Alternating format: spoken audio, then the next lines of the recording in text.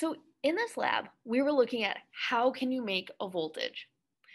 One of the things you can do is you could rotate the magnet. When you rotate the magnet, this changes the magnetic flux periodically. Sometimes the flux is big, sometimes it's small, and since it's rotating, you kind of get this voltage and flux that change direction. It goes positive and negative and positive and negative. If you have a rotating magnet or a rotating coil, you can make a voltage that's what's called alternating. It's alternating because it switches from positive to negative, and that shakes the electrons in place. When you talk about a hand crank generator, a wind turbine, an oil burner, a natural gas facility, all of those use rotation to make voltage that's both alternating and sustained. You can make it predictable so it goes the same rate the whole time. But from the lab, other things you could do to make a voltage, you could move the magnet closer. You could make the magnet stronger. You could bring the coil closer. So because motion is relative, either you can bring the magnet closer to the coil or the coil closer to the magnet. Both work. You can put a larger portion of the coil in the field. That's actually going to be the one we do the math for because that'll be one of the easier ones to use. When you put a larger portion of the coil in the field, imagine you're taking this coil and moving it to the right. So now it goes from having half a circle's worth of flux to a whole circle's worth of flux. That would make more flux and create a voltage because your flux increased. But same thing happens. If you can increase the magnetic flux and create a positive voltage, if you decrease the magnetic flux, you make a negative voltage, which you can do by any of the opposite means. So bring the coil farther away, bring the magnet farther away, make the magnet weaker, pull the coil out of the field. So instead of the coil being half in, if I put the coil over here, now the flux has decreased and that creates a voltage too. All in all, there's lots of different ways to make voltage. And you can describe them using what's called Faraday's law. Luckily, for Faraday's law, I do not anticipate you having to mathematically do this equation. So can I get a yay? Okay, so what the law says is every time you have one coil, it gets a voltage when you change the flux. So if I have 100 coils, then I get more voltage. Each acts like its own mini generator and collects more and more electricity. So I get voltage from each single coil. And if I can change the flux, I'm gonna pause and we will go take our 5-minute break. You don't necessarily have to be able to mathematically solve everything, but you should be able to do proportions and know the relationships. This one, you only need to know the relationships. So what Faraday's law says is that in order to get a voltage, you take a bunch of coils, that's your N, and you change the flux in the coils. So the phi F minus phi I is that change in flux. If your flux doesn't change because you just keep the object still, then you don't get a voltage because no kinetic energy in, no electricity out. And if you want to make more voltage, well, you just do this whole motion in less time. So I like this relationship because it says all the same things, but it says them in a way that I don't have to memorize. I can read the equation and be like, oh, I could change the number of coils. I can make this go in less time. I can make the difference in flux larger. So let me show you an example of how you might use this. And we'll use that to talk about what a generator actually does. Right? So if you had to use this equation, what I would take in this case is like, this is the example one we started with earlier. Take your area and your field to get your flux. Any one square loop would have a flux of 0.012 Webers to start. But then, as you rotate it, it rotates until the magnetic field goes to 0. So maybe this is something like the coil stays still, the magnet rotated, so now the field is not nearby anymore. That changes the flux. If the flux doesn't change, then you don't get a voltage. So in this case, the flux changes. I have 1,500 loops. So N, being very large, gets me a significant voltage here. Since I have 1,500 loops and each one of the little loops makes its own voltage, it adds up to a lot. In fact, this voltage is bigger than a household voltage. Your household circuit was at 120 volts, this is at 180. So this is a non-negligible amount of voltage.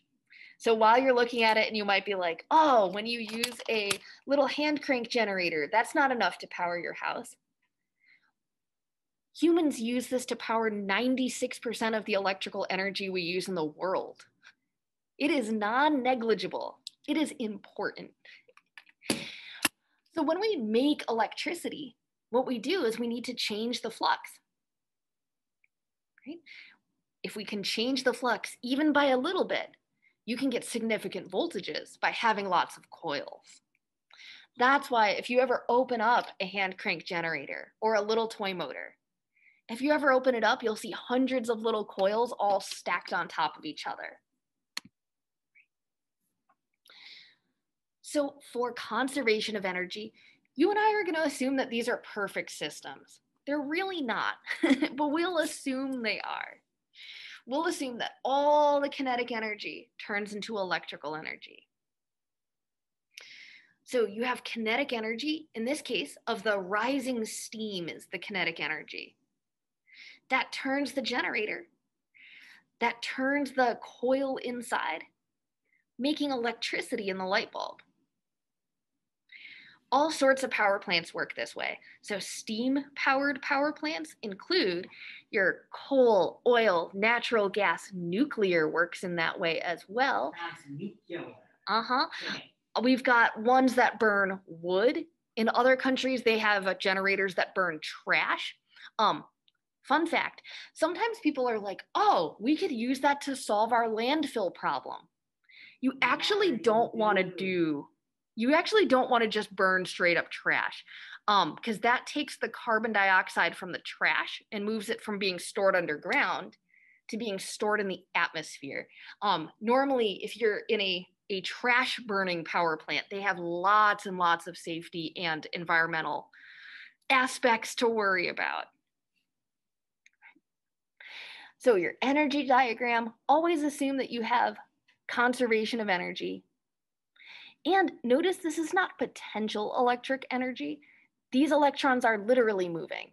So this is not the potential, it's just straight electrical energy. All right, so last thing to close up then. What are you gonna have to do with this? Even though you don't have to use Faraday's law, big equation, I'm gonna expect you to use the shortcut equation. This equation is a shortcut, but it has a little caveat to it. You can only use it you can only use it 2 times. You can only use it if your coil is either entering the field or leaving the field. And let me show you why. If your coil enters the field, its flux goes from 0 to some positive number, right? Your flux increases when you enter the field. If you are leaving the field, your flux goes from some positive number down to 0. So check that your problem has a coil that's either entering or exiting the field. If it's just moving along the center of the field, notice that the flux stays the same. So if I move it from this position to the right, the area stayed the same, the field stayed the same, I actually can't use this equation. If you're just moving around on the inside of the field, all right, you don't get any change in flux, so you don't get any voltage in that situation. This one, I'm going to expect you to do proportions. I'm going to expect you to do calculations because this one's easier to use. You don't have to do multiple steps for it. So let's say you have a coil. You have a single coil, so that's n equals 1. And it is traveling at 8 meters per second to the right into a magnetic field. Let's calculate the voltage. So n equals 1, just one coil. B, the magnetic field is 5. Oh, but fun fact, check what L is. There's 2 lengths here, so how do you know which one to use? The length that you use has to be the one that's perpendicular to the velocity. In this case, the length that was larger is the one that's perpendicular to the velocity. So when you're choosing here, the 0.6 is the one that's perpendicular, so that's the one I would choose. And then we have our velocity of 8 meters per second. All in all, this makes a voltage of about 24 volts, which is, not insignificant, right? It's more than 2 9-volt batteries put in series. So even though a regular generator that's mostly used for power is going to work by rotation, we're going to just do this as coils moving into and out of the field because it's mathematically easier to deal with. So we take that 24 volts. What can we do with it? If we know the voltage, we could figure out how the voltage changes over time. When the coil is outside the field, its voltage is 0. When it enters the field, this is a piecewise function. It jumps up to 24. When it's all enclosed inside the field, though, the flux doesn't change, so it drops back down to 0 as it travels through the center. As it exits, the voltage changes direction and becomes negative, because now the flux is decreasing, so negative. And once it's all the way out, it goes back to 0 again. So notice that this voltage is piecewise. The voltage changes over time. It's positive 24 volts when you're entering the field.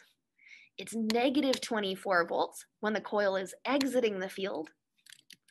And it's 0 at all other times. So it's 0 as you're going in between. As you're currently enclosed in field, there's no voltage because there's no change in flux. Enclosed in field gives 0 voltage. Oh, last thing to be able to do with this is let's say, all right, we've got our 24 volts. Easy peasy. Could you figure out the current that goes through this coil? If you knew the voltage was 24, you could figure out the current. That's just Ohm's law. I did put Ohm's law equation on the back page of the homework in case you forgot it from last unit. But I would take my 24 volts divided by 6 ohms to get 4 amps of current. One thing to double check though, your coil actually has to be closed in order to make a current. If your coil has a hole or a gap, it actually won't work. So I've got this ring launcher. Where can we put you? Here. There we go. Flux goes from 0 to big really quickly. Right? Since the flux is changing, it's creating electricity. But it's creating electricity without having this electricity touch this circuit. If you have an induction stovetop, that's how that works. You have a coil in your stovetop. Isn't that why they don't they not heat the air though? Yeah, they don't heat the air. They heat the pot itself. It creates a current in the pot itself, and that current has resistance, so that turns the electricity to heat. Okay, so then, how about, what if we put a conductor in, but it's not hooking it up to something that will turn it into electricity. Okay. In this case, it's going to turn it to kinetic energy. One more time. Copper is a really good conductor, but the trade-off is it's heavy. So how did that not break the ring launcher? I don't know. It's like what goes up must come down. Aluminum. It's lighter, but it's less of a good conductor. Oh, God. That one goes up to about the ceiling of the room. Is there a silver one? There's not. No.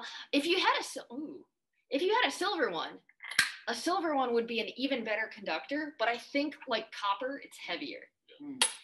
So making projectiles, you want a trade-off of low resistance, but also light mass. All right. But the demo that I wanted you to see was, what if it has a hole in it? If it has a cut in it and it can't make a complete circuit, so if we do this with a hole in it, it's kind of anticlimactic. It creates a voltage, but there's no closed path. It's kind of like having a battery on its own, right? It has a voltage, but it doesn't have a current because there's no closed path. So it doesn't get launched. In order to actually make it launch, you need that voltage to make a current.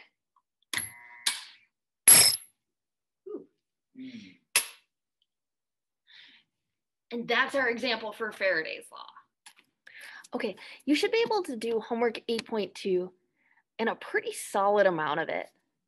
From block 1, you should be able to do problems 1 through 4. From block 2, you should be able to do problems 5, 6, 7, and 8. So I'll leave you to it. Best of luck.